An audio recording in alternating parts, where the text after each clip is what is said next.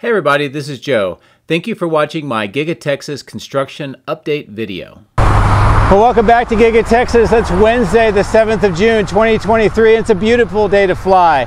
For the intro, I'm going to talk about two brief items, and then we're going to do a sort of a deep dive discussion about what's going on at the Megapack facility right now.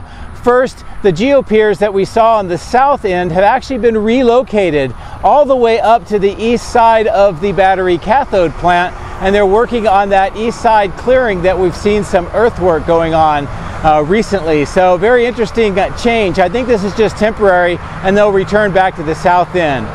The other thing I want to show you is just on the north end, right outside the plastics manufacturing, we see a few racks of what are molds for the Model Y bumpers.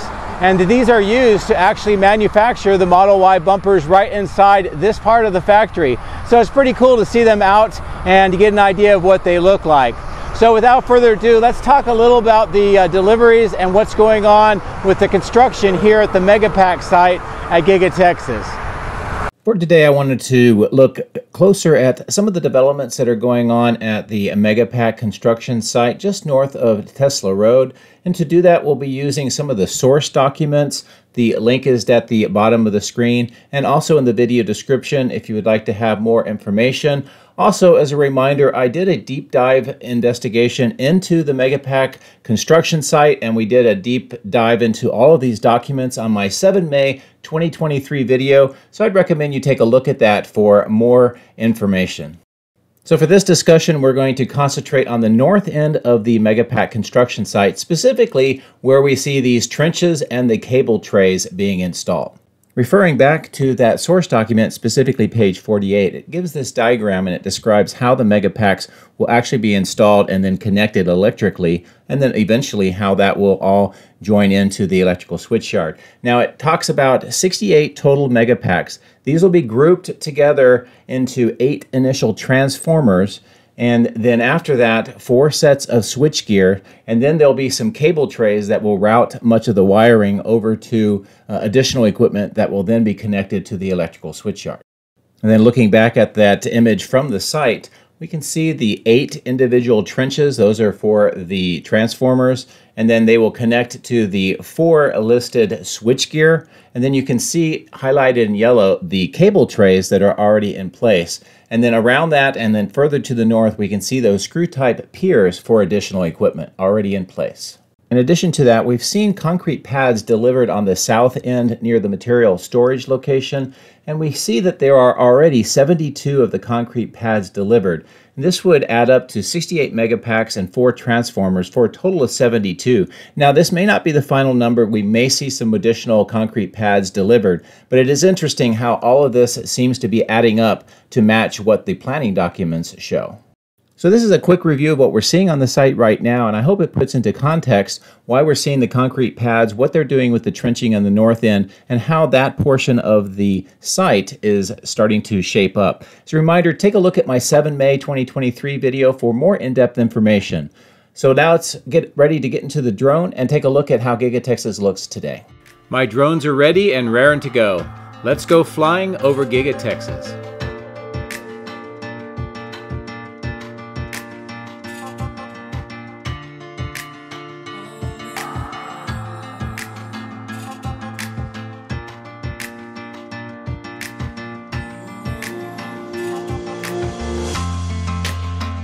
For this morning, I'm starting off the west side to show you how this is progressing with some of the earthwork, the road work on the right-hand side going through the center between the 2 large material storage locations and that warehouse on wheels yard with all of the trailers. Now, we've had some more rain come through the area recently, so it's still a lot of mud, so I think that's delaying the earthwork on this side until it can dry out and they can resume.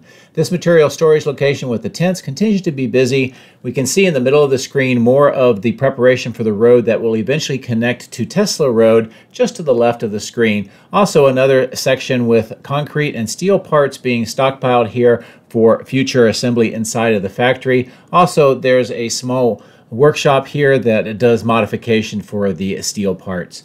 So let's finish up on the west side of the highway and we'll resume back at the main factory.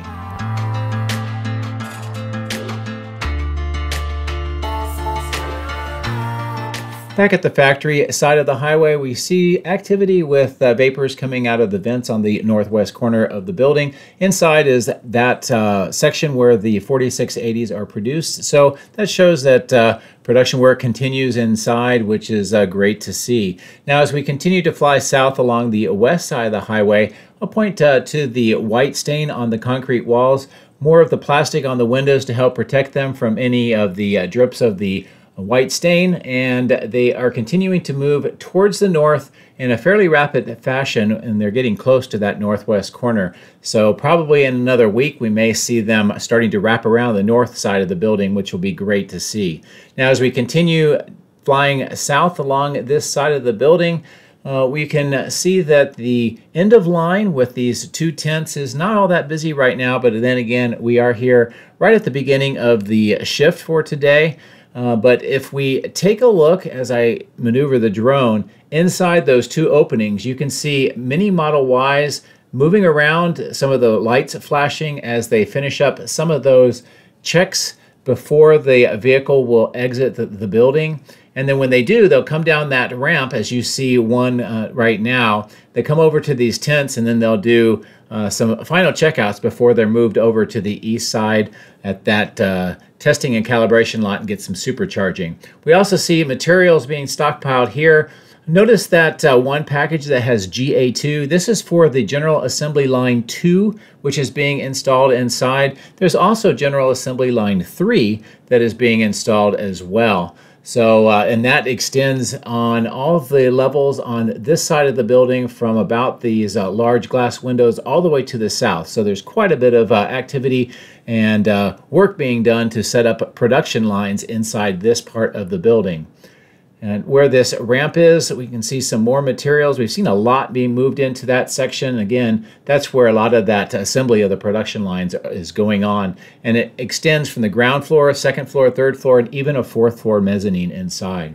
Now, at the southwest corner at this temporary platform, we can see many equipment items. They almost look like cabinets for machinery are getting ready to be moved up inside. Also on top of the platform, you can see that green dumpster. In there is concrete that has been broken up and is being removed for recycling, which indicates further reconfiguration work is going on inside the third floor of this building. You can also see some of the other large equipment items that have been moved inside, just inside that door, waiting for eventual movement to their final locations. And as you can see, a lot of activity going on here to prepare to move those large items up to that platform. As I pan back towards the south, this southwest corner excavation work, we see these white pipes being put in. Now, these are smaller diameter pipes, so I'm not sure exactly what these are, but if you can see on the side of the building and then sort of in the middle of the ground, there's larger diameter white pipes. And I think those may be related to the roof vents or roof rain drains at some point that will be needed for this extension. So anyway, there's two different diameters of pipe being installed into these locations. Right now, the ones that are in that trench are the smaller diameter. But you can see how the trench work is starting to progress towards the east along this side, and that will mirror what we've seen on the southeast corner.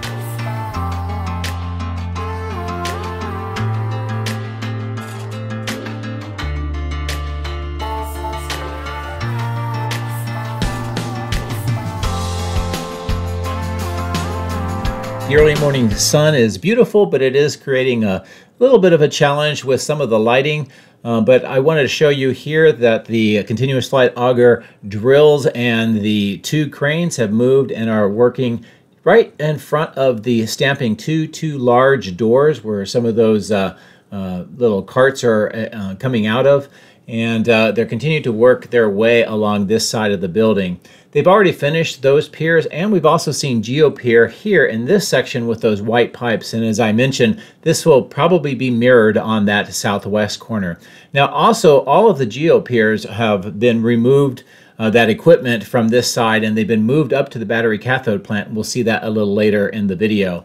The crews here are doing their morning calisthenics and getting ready for the work to begin today. And these crews are fashioning rebar cages, both the square ones and also some of the round ones that are used for the CFA piles. And those square ones will be used for footings that will help support columns for the eventual constructed building. On this side of the cyber pond, the River Road extension work continues. It's fairly well laid out now, but again, with the rains, I think it's slowing some of the progress. You can see a lot of the ponded water here.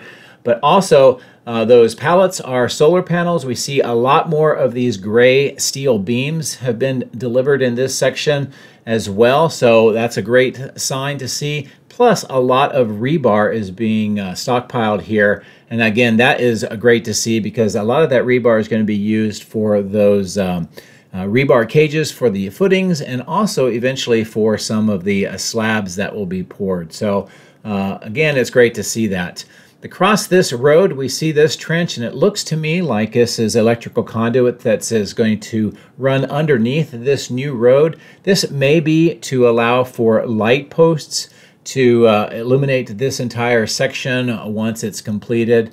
And there are several of these trenches across this road graded section, so I'll expect to see more of that conduit installed here as well.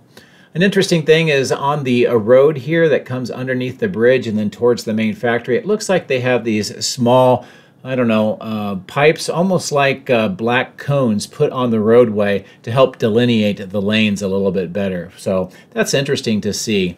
And then by this trailer, the crews are preparing to build more of those rebar cages. In fact, you see the forklift picking up one right now. Those are used for the CFA piles, and they are inserted down into the concrete, into the bores to help make that a very strong pile that will be used to help support portions of the building once that is constructed. So let's fly up a little bit higher, get a good overall view of the south end, that River Road extension just south of the cyber pond and all of those trenches with the conduit that we talked about, all the materials on the bottom of the screen that are starting to be stockpiled here, and how the main construction site looks today.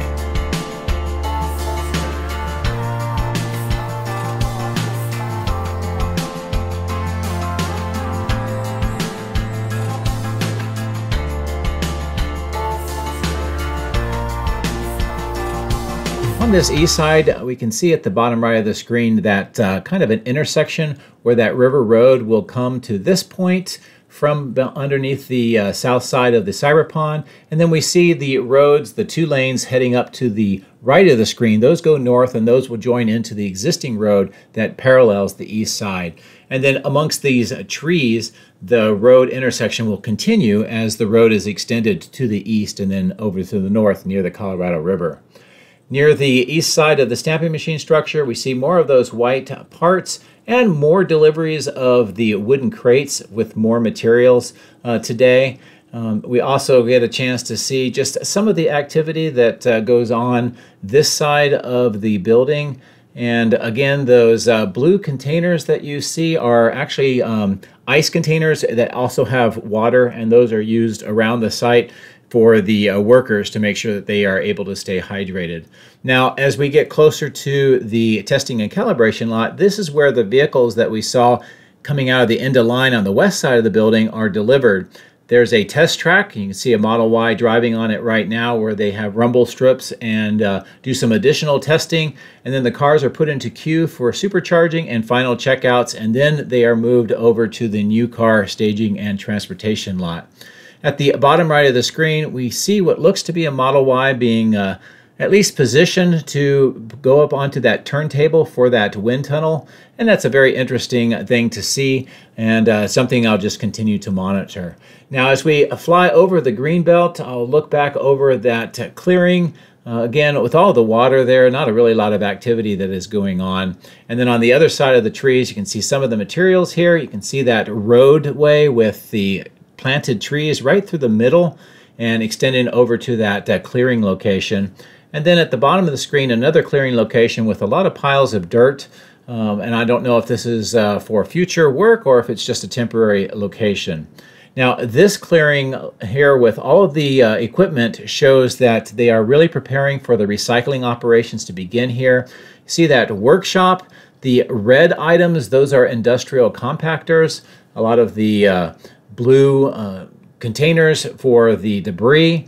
We can see some ramps with some of the trailers here, those red and black ramps. More of the pallets on the corner, and then that raised, probably a loading dock location.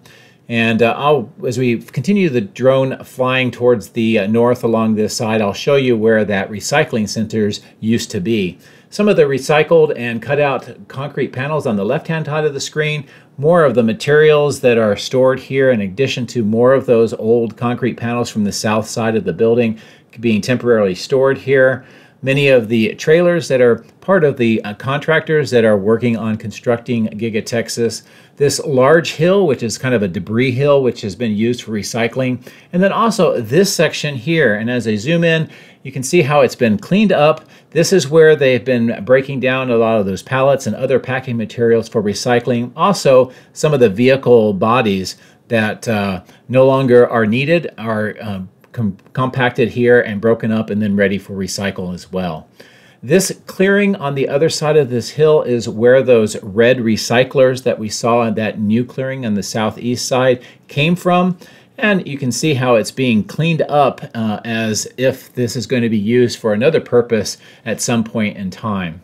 As we fly over the center part of this east section, this gives you a good idea of some of the activity that is going on here, plus a lot of the steel materials that are stored here in and amongst many of these workshops.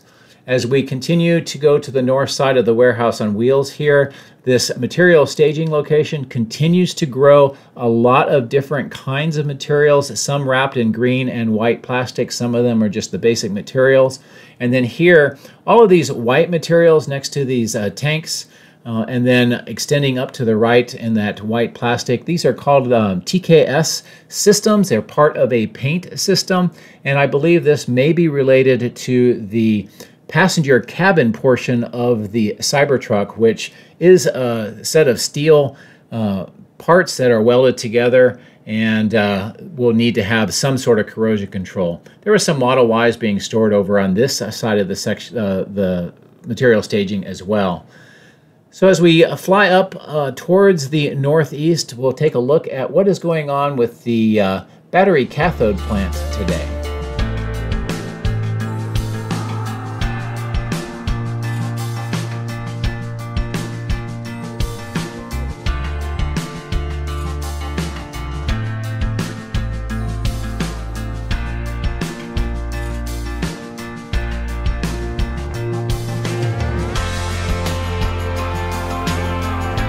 When we were on the south side of the factory, I mentioned that the GeoPiers had been relocated, and this is where they came to. Now, this entire section has had some earthwork. They've been preparing this surface, and it looks like it may be being prepared as some sort of a roadway, perhaps. But also, it could be, because of the GeoPier equipment here, that it may be a new structure that is going to be constructed. It's hard to tell right now, but with the GeoPiers here, both the drilling and compacting items plus some of the gravel mix, it shows that we will expect to see GeoPiers installed most likely on that flat prepared surface in the very near future. And this will be definitely something to monitor as time goes on to see what it is that they are adding to this structure and this east side. As I pan the drone around and we'll prepare to go back up to the north, this is just a good view of how this side appears today. More and more of the equipment and parts are being moved in and installed inside, so this is slowly clearing out, which is great to see. This small structure on the bottom right is the cell test lab. It looks like there's many generators, those white items nearby. I don't know if it's specifically to support this or not, but it is very interesting. We can see how the inside of this one section that's open looks today. There's a concrete wall panel ready for installation. You can see some more conduit with some of that concrete on top going to the northeast corner of the building. And then these items appear to be windows. And I think that what we'll see is these windows installed along the battery cathode plant, particularly on the north side of the building.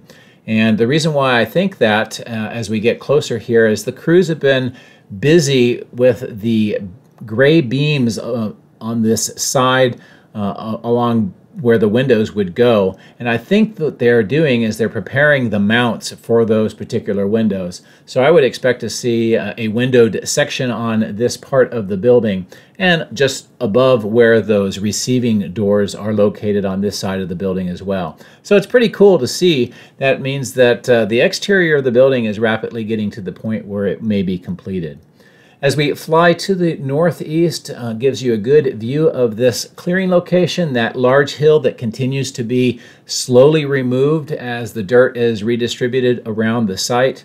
And then today, because the weather conditions are perfect, I thought I would fly all the way up to the far northeast to show you how this section of the site appears. Now, more of those concrete panels that were removed from the south side of the building are stored here temporarily.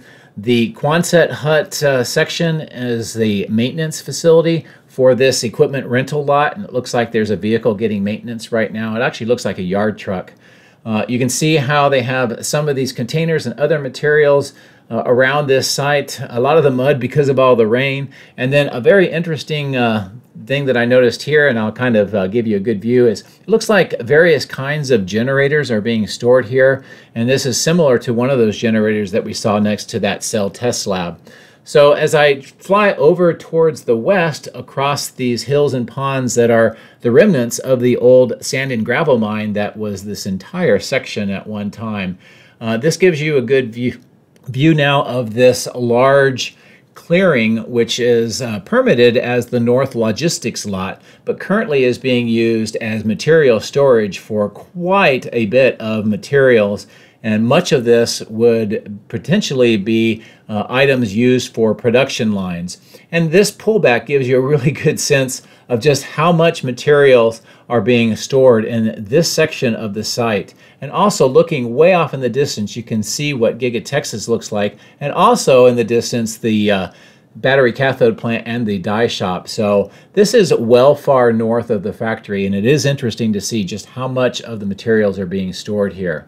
Now, as we continue to progress back towards the battery cathode plant, over this green belt and those ponds that are, again, the remnants of the sand and gravel mine, this gives you a good sense of how this section on the west has continued to be widened. The berms have almost been completely removed. There is some work that is continuing, but just how they've widened this section significantly on this side of the structures. As we fly even further closer to this alleyway between the two structures, the chiller plant continues to see quite a bit of operation and activity today. The crane is getting ready to lift some items up onto that roof section with the grate material, and then over where all of those pipes are located. On the ground floor and underneath the structure, quite a bit of the piping, pumps, and tanks. On the ground, you can see some of those concrete manhole covers that are being installed. And then here between the structure and the nitrogen vaporizers, more work on the manifolds on the ground level near where that kind of cordoned off section is located, and also a blue item nearby the tanks as well. So again, a lot of activity. I've had some questions asked, why is it going so slow? I think it's just that it's such a complex system, it's taking them a long time to assemble it. As we fly around the east side of the die shop, again, you can see another one of those white generators that we saw up at that equipment rental lot being used here, and some more materials being stockpiled on the roof, and then where the electrical conduit is being installed along this section of the ground. It looks like there's some rework that is being done, or at least retrenching in this particular section. On the right-hand side of the screen, you see that long black pipe. That's HDPE pipe, which is used for treated water, and I'm wondering if that may go into this trench as well.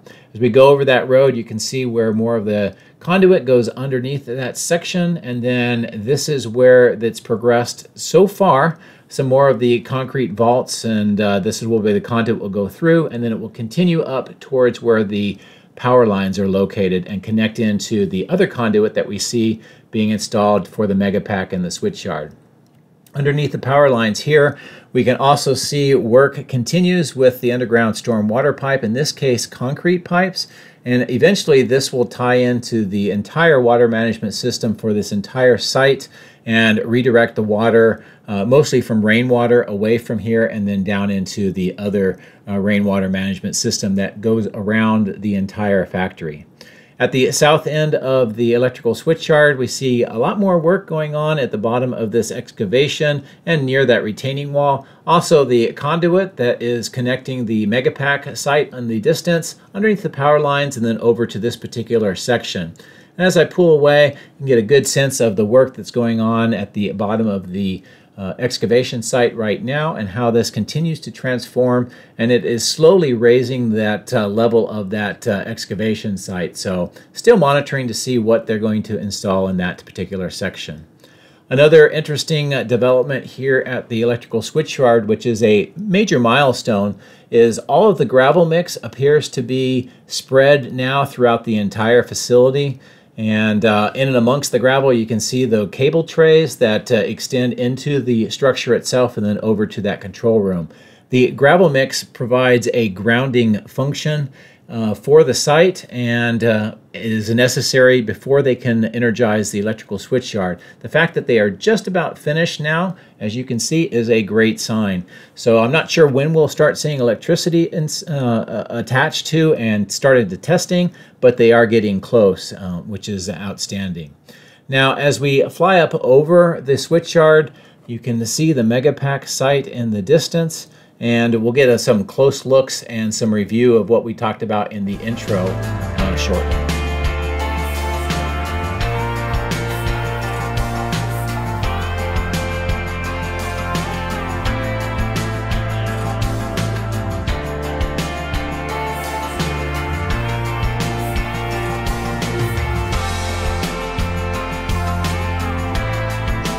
Here I'm trying to fly the drone in a way to give you a good appreciation for the work that is going on here at the north end. Most of the crews are preparing some new excavations near where those screw-type piers have been installed. You can see the cable trays in that sort of a T-type function going up to the north. And then the inset, this shows you from the planning documents, the 8 trenches that will connect to the Megapacks, and then those 4 locations where they'll have electrical devices attached, and then that'll continue with the cable trays to the north, and then eventually will connect over to the electrical switchyard. The main site here on either side with those steel devices, that's where the trenching has been done with the conduit for the 2 Megapack banks, and then you can see the gravel section in the middle, and then some surveyors right now doing the work to ensure that everything is square and as it should be. As we continue to fly to the south over the yard location, the trailers on the right for some of the contractors, some of the steel materials and the poles that will be used to connect the Megapack over to the electrical switchyard. Again, more materials on the right, and then here are the 72 concrete pads that, as we discussed in the intro, I believe will be used for the Megapacks and also the transformers and other equipment that's on that construction site. Definitely something to monitor, but anyway, hopefully this review and what we talked about in the intro was helpful.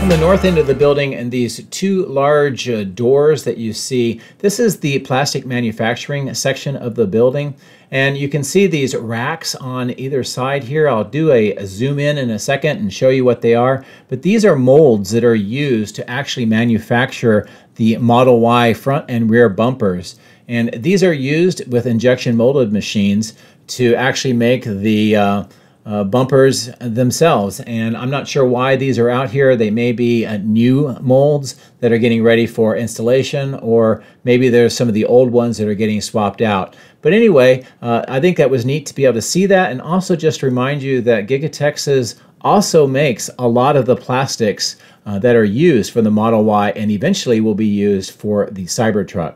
Here's some more deliveries that are being made just to the north side of the paint shop. Not exactly sure what these are, but there's quite a few of these items that are being stockpiled here for movement inside. As we go over the firewater loop pit that continues to see some work, we can see the electrical conduit work being completed here. The conduit is being stored here, the two concrete vaults. I've had a viewer suggest that maybe the existing conduits that go underneath the casting machine structure are being reworked perhaps. And then that explains why they're doing all of this work here in this berm that has been widened. Now, those conduits extend all the way up to the Megapack and the electrical switchyard and eventually will power the factory. Some more interesting wooden crates have been delivered. Activity here where all the castings are stored. And then in the doors here, more of that work on that ground slab reconfiguration where they've removed all the concrete, they've done some excavation work, and it now looks like they're preparing for a new slab inside the section. So I'm not sure what that's for, but it is interesting to note that they are doing that reconfiguration work inside the casting machine structure.